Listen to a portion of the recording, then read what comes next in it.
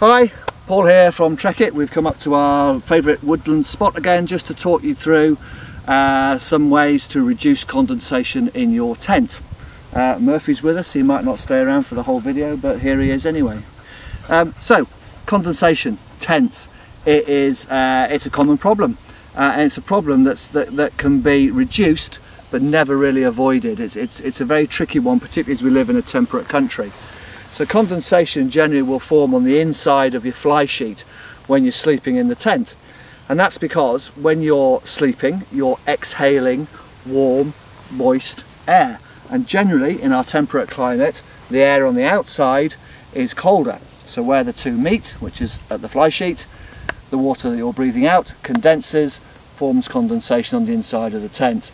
Now that is just physics, you can't get away from that, and it is a problem, but you can take some steps to avoid it, and so we'll go through some of those in a minute. But just to give you some idea, that is about how much water you'll exhale through one night just through breathing out. That's about 1 litre of water, and that's got to go somewhere, and it will form condensation on the inside of the tent if there's a big temperature difference between the two.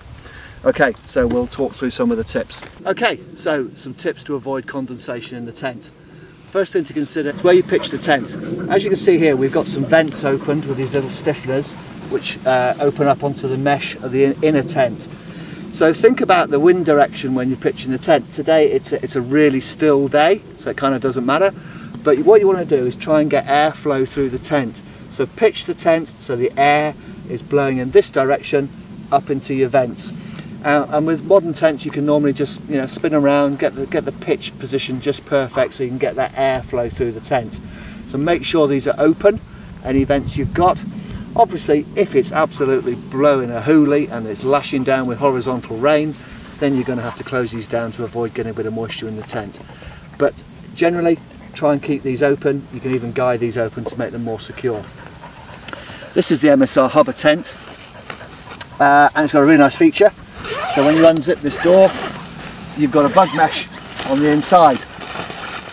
So again, to reduce the condensation, you can simply roll the door back and just have the mesh door here, just to stop bugs and insects getting into the tent whilst you're sleeping.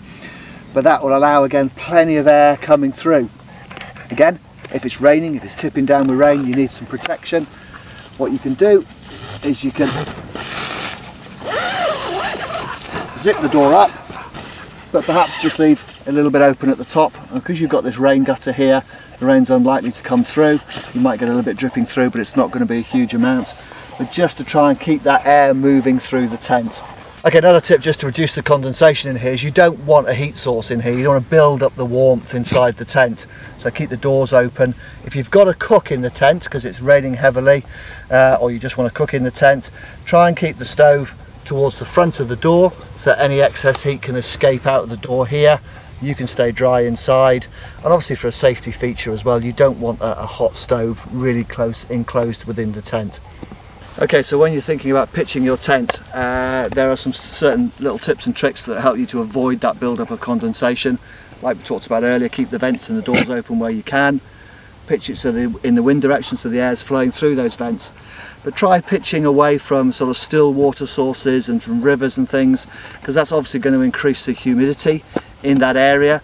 Try avoiding hollows where air can sink and cause that condensation problem again. But if you do have to pitch by water, obviously a big problem there is going to be mosquitoes and bugs, so we'd always recommend taking some good old Life Venture mosquito repellent with you on your trip, just to make sure that you're not getting eaten alive, particularly by midges in Scotland. Okay, so if you've been out in the mountain all day and it's been raining heavily, tipping down with rain, you've got a lot of wet gear, try and avoid storing it within the tent. Obviously as that starts to dry out, it's releasing moisture into the tent, and that's going to create a lot of condensation. So if you can, pop it into a dry sack, separate it out, pop it outside the tent. The little Exped dry bags are excellent for that. You get a variety of sizes, they take up no room in your pack, and you can just use that to store things outside of the tent. And then obviously if you've gone on a multi-day trip and you're moving from trip to trip, to day, and your tent gets soaking wet, just try and dry it out as much as you can in the morning before you move on, just to avoid pitching an already wet tent. because again that moisture's got to go somewhere as it dries off, and if the inner's wet, if the ground sheets are wet, if the whole tent is wet, it's going to increase that level of condensation. Okay, so just to summarise, think about pitching, think about wind direction, think about venting, think about if it's dried like the condition today, do you need the fly sheet? Can you pitch it just the inner first? You really just try to increase the airflow through the tent to move that warm moist air out and replace it with drier air to equalise that difference in the humidity between the inner and the outer of the tent. That's it for how to help to reduce condensation in the tent. If you've got any tips or suggestions of your own, please add them to the comments at the bottom of the video, and feel free to peruse our range of tents on our website. We've got a wide range to suit all needs and occasions. This is Paul saying cheerio, see you next time.